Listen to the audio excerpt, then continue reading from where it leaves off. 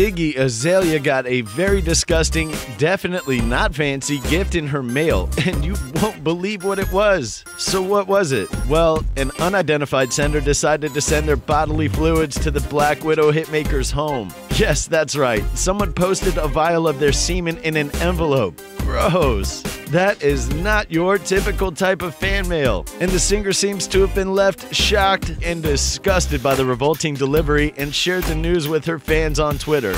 In one tweet, which has since been deleted, she seemed lost for words, simply stating, who FBI? It seems Iggy has turned to the law to hopefully hunt down the culprit. In another deleted tweet, she wrote, "We have your DNA, idiot. Hope you like the sex offenders registry." But that's not all. It turns out that it wasn't even Iggy who made the grim discovery.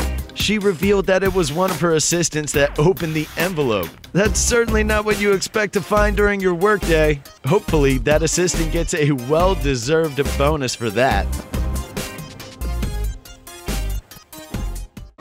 If you like and subscribe to our videos, there's a chance your favorite celebrity will follow you on Twitter. We can't prove that, but we're saying there's a chance.